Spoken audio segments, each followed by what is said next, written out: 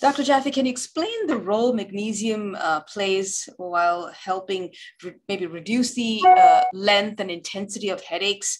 Magnesium is, calming and calcium is activating, but what is the role otherwise that magnesium plays in this situation?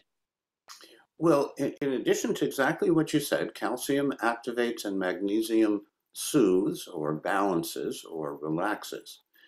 Very often with tension, and tension can come from just sitting with posture that's not quite perfect, and we all aspire to better posture.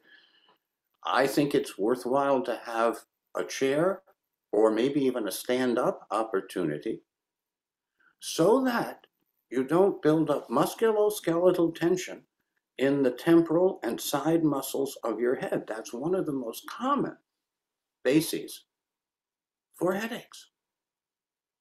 And it's in essence muscle spasm induced by a lack of magnesium and relatively too much calcium.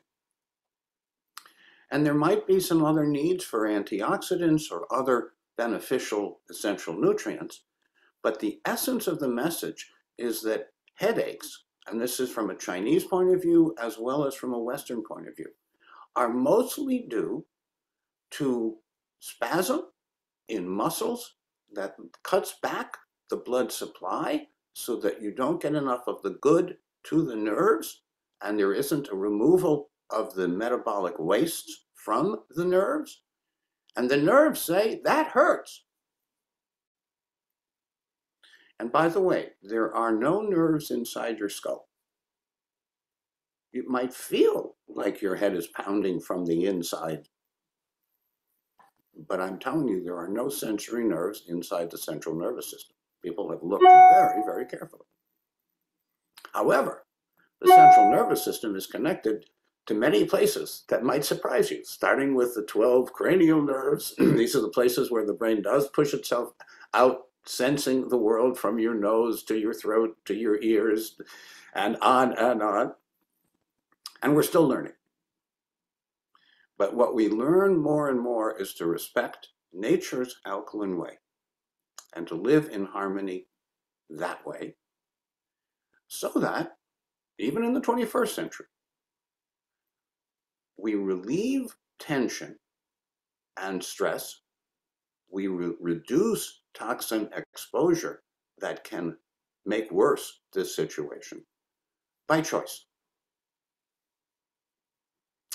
And so part of addressing, say, headaches is what I've just emphasized, plus some kind of regular stretching exercise. Could be on a rebounder trampoline, even if you have delicate knees and ankles and hips. A rebounder trampoline is low or no impact and yet allows you to bounce, which turns out to be very helpful for relieving stress and tension in your shoulders and in your head that are known. You can look at some beautiful MRI images of people with a headache, and it just lights up the MRI. And people without headaches, you see that they're present. So there are many consequences. We want to get to the causes and resolve them.